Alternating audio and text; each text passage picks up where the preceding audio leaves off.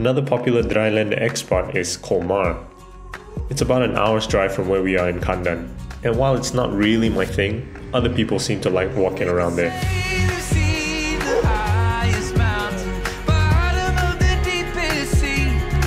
It's a dainty, laid-back town, and it's exactly what you would imagine a small European town would look like.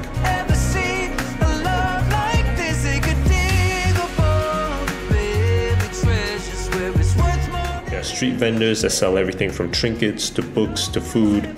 Of course, you can get a coffee, a croissant, or crepes there. One fun fact is that there's a 40-foot tall replica of the Statue of Liberty to commemorate the man who originally designed it because he was from Colmar.